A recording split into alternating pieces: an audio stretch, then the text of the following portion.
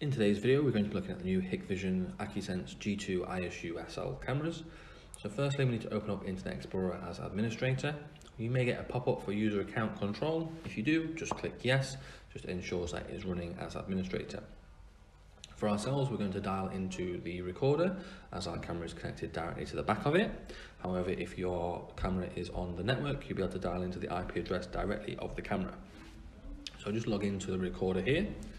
Now to gain access to the camera itself, I need to go to configuration, and then under network, advanced settings, and then other. And then from here we can enable virtual host.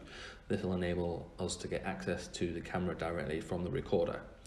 If we go back to system, camera management, and IP camera, this will give us the list of cameras, so find the one that we want and click the link on the right hand side. And this will then take us directly to the camera, so we'll be able to adjust settings from here. So just log into the camera here.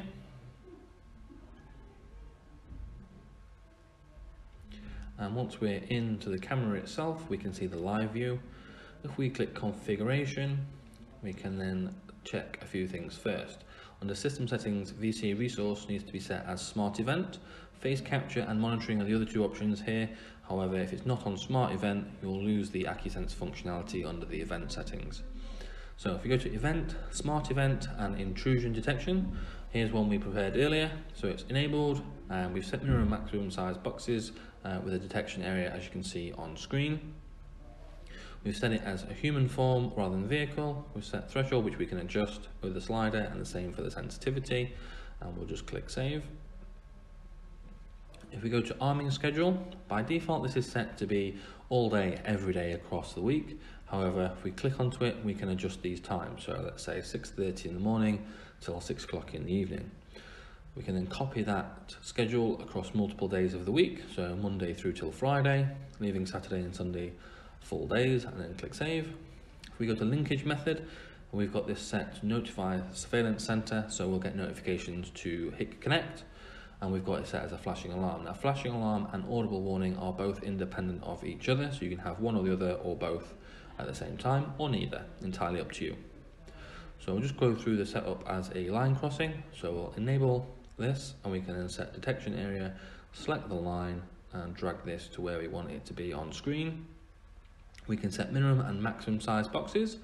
So I'll just draw these on here, nice and simple. Again, we can set this to be a human or vehicle form, so we still want human, and we want the different directions. So you've got A to B, B to A, or either direction. And again, you can adjust the sensitivity via the slider. Click save and go to arming schedule. Again, by default, set all day, every day across the week. But if we just click on here, we can adjust the times again. So let's go from 6:30 in the morning till 6 o'clock in the evening. And then click copy this across to Monday to Friday, and then click OK, and then click save. Under linkage method, again, notify surveillance center we've got ticked, so we'll get notifications to Hik Connect, and we can again select flashing alarm or audible warning as individual items. So I'll just set audible warning without the light, and hit save. Now to configure the audible warnings and the flashing lights, we need to go to basic event, and on the top right hand side we've got flashing alarm output. From here we can set flashing lights duration, and this is ranged anywhere from 1 to 60. Anything larger than 60 and it won't let you enter it, it'll give you an error. So we'll set this as 15 seconds. We can adjust the frequency of the flashing light, so high, medium, low, or always on.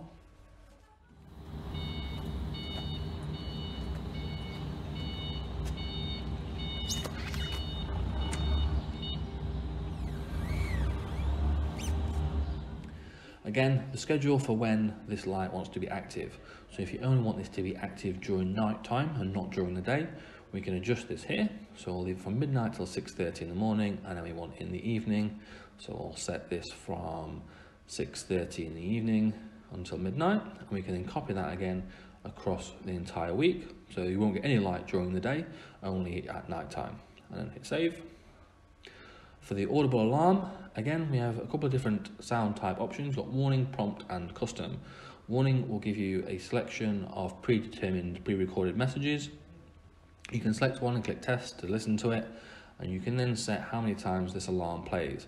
This is a range from 1 to 50, so anywhere in there will be fine. Anything larger than 50, and again, it won't let you set it. So we'll set ours nice and low, 5 times playing, and again, we can set the sound volume from the speaker itself, and we can set the alarming schedule underneath here, as with all the others.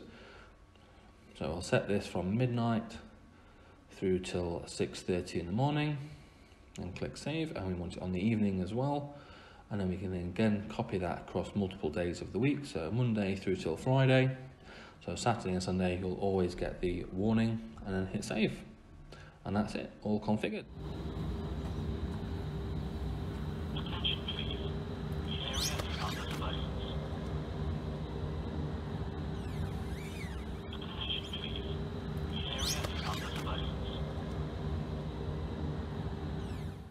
The other options you've got are prompt, which is a simple noise, and custom. You can select your own file. So if we click add, you can upload a .wav mono sound audio file with a size smaller than 512 kilobytes with a sampling rate of 8 kilohertz. And that's it. Nice and simple, easy to set up, and you're all good to go.